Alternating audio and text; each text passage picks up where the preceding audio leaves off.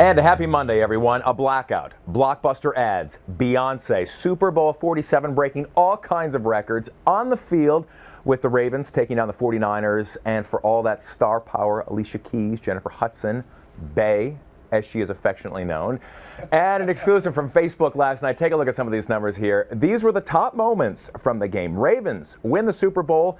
Beyonce performing at the halftime show, and lights go down at the Super Bowl. The top moments from last night as everyone is recovering today, including Entertainment Weekly writer Darren Franich. Glued to the set, one eye on the game, the other eye on Beyonce, obviously, when she came out last night. I mean, the game was huge, 34-31. Some great moments. But a lot of people were waiting for Beyonce. I didn't know there was a game last night, actually. I was mainly focused on the Beyonce performance. I mean, you know, just what a sheer spectacle that was. She came out, she completely owned it. It's funny how she almost came in as an underdog, weirdly, on account of the whole lip sync controversy. And so she clearly just felt the need to just completely blow everyone's minds. The 49ers were opening for her last night. Exactly. And unfortunately, they couldn't close for her either. Yeah, yeah, exactly. All right, but I want to go to Alicia Keys. How'd you do for the Star Spangled Banner?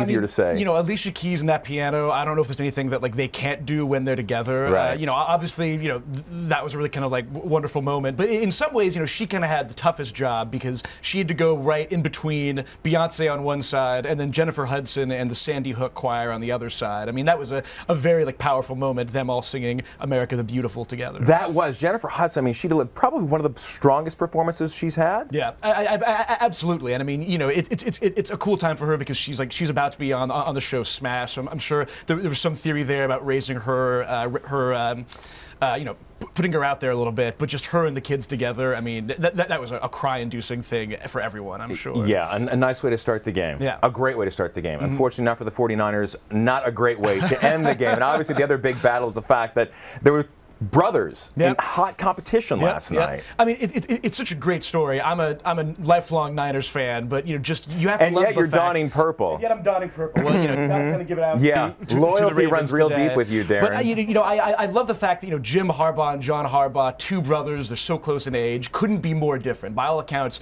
John Harbaugh, lovely man, caring man. Jim Harbaugh is a machine, an uncaring robot. So yeah, like, you know, what a great showdown that was. I'd love to know who will play them in the movie of last night. And there probably will be one coming up, and we'll have to look for the review in Entertainment Weekly. Absolutely. Obviously, the other big battle last night was not just on the gridiron, or to see who was gonna out diva between Beyonce, Alicia Keys, and Jennifer Hudson, but the ads, huge last night. 50 new ones, almost $4 million a pop, all to get our attention. On Facebook, here's some of the big moments, the biggest ones, when those ads aired. This is essentially the way that the metrics are done. When Dodge Ram ran the God Made a Farmer ad, the mentions on Facebook when that ad aired went up 151,000% when they aired. Taco Bell, Viva Young, mentions of Taco Bell, that jumped to 141,000, and Tide, the Miracle Stain, mentions of Tide, that went up 132,000 again when those ads aired. Crazy. So which ones scored, which ones fumbled? We have Matt Miller from the Association of Independent Commercial Producers. Matt, thanks for being with us today. Clear-eyed. Were we entertained last night? We were entertained. There were some really, really great ads that had a lot of different messages. Interestingly enough, some of the more serious, heartfelt pieces won over the slapstick humor. We didn't have the flagellant horses going on this time. We had some real Americana, as you mentioned, and we had some pieces that did really resonate with the viewers. What about what's the strongest one? I'll tell me personally, the Jeep commercial with the Oprah voiceover. That was like that brought you to tears. You know, that was obviously, you know, look, it doesn't get more American than Jeep, Oprah, and the military. And, you know, you sort of can't lose that way. It felt like it could have gone further. Okay. And you could add a little more of a heartfelt moment. We've seen that before. We've seen Anheuser-Busch a few years ago had the applause ad where the military walked through the airport and they got a standing ovation, and you really felt it in your heart. That same emotion wasn't there with this ad, but let's face it, it still had that Americana and a very important message for our troops showing support. So, I want to get your thoughts on the fact that Samsung did an ad with Seth Rogen and Paul Rudd about the creation of the ad. I want to take a look at that one. I have LeBron James. Hi, Bron. You in on Samsung? Yeah, totally. Maybe I'll do a cameo on the tablet or something. That's awesome. I work with LeBron James. Man, that's incredible. You get LeBron James, you got the next big thing. You don't even need anybody else. That's right. We don't. Don't need anyone else. I've got it. I'm having breakfast with LeBron's kids. Dude, why would you be with LeBron's kids? We're friends.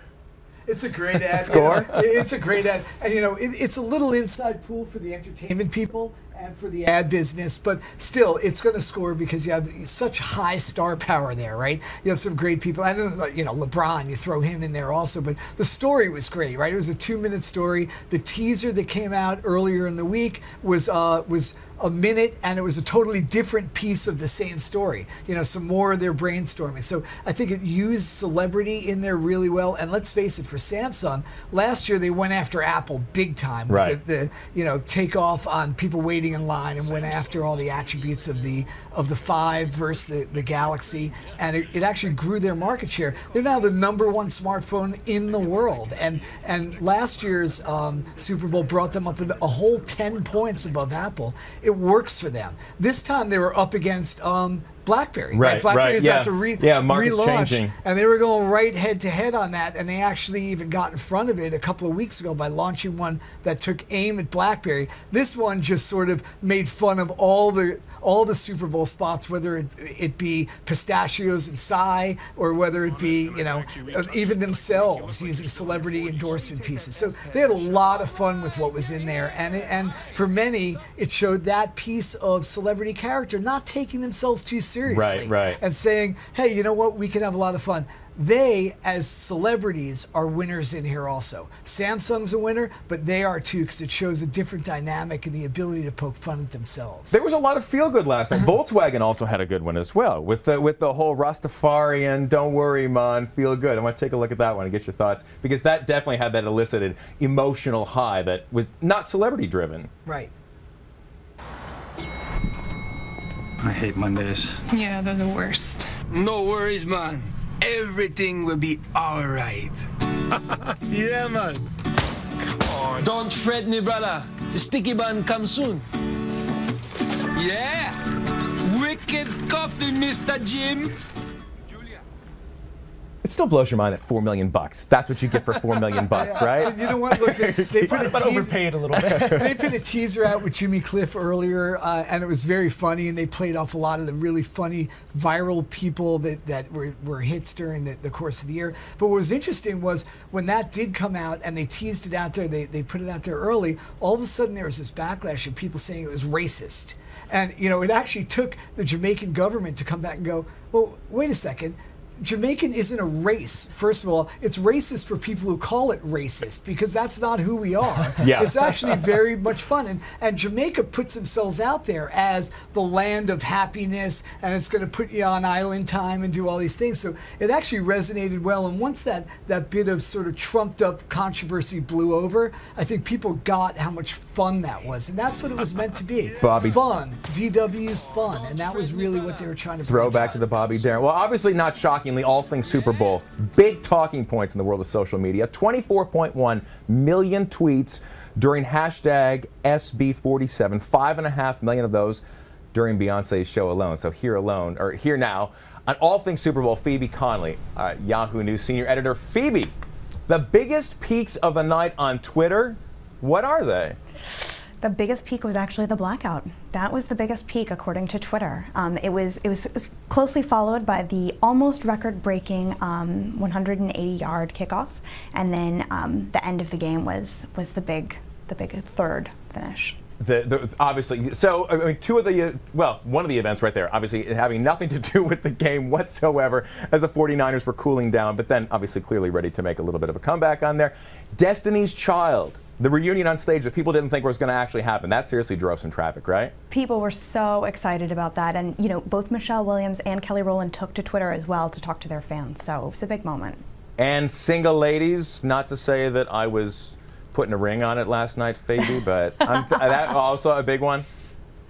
Yes, and also just people felt comfortable talking about it. It was something that everyone, whether you were into the game or not, could get excited about talking about. What about the biggest searches on Yahoo last night? I was just going to say, we were also tracking to see what people were looking on Yahoo. Beyonce performed quite well on searches on Yahoo, as did the Superdome. People were curious about the location, the blackout, the lights out, and then of course, who won the game if you weren't able to tune in.